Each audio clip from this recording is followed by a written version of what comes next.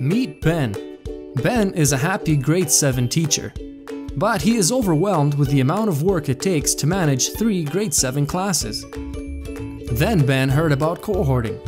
But what the heck is that? There are 2 types of cohorting: administrative cohorting and team cohorting. With administrative cohorting, Ben can combine all the kids in his 3 grade 7 math classes into one combined grade 7 math class.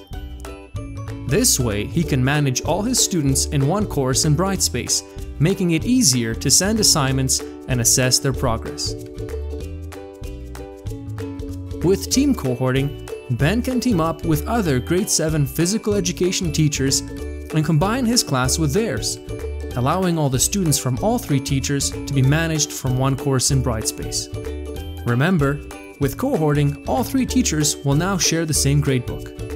Cohorting is final, so it is important that all 3 teachers understand they will be sharing the same gradebook layout. Can cohorting save all your problems? Heck no, but it makes life simpler.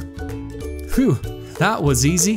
With cohorting complete, Ben can now use his spare time to rest on his big red sofa.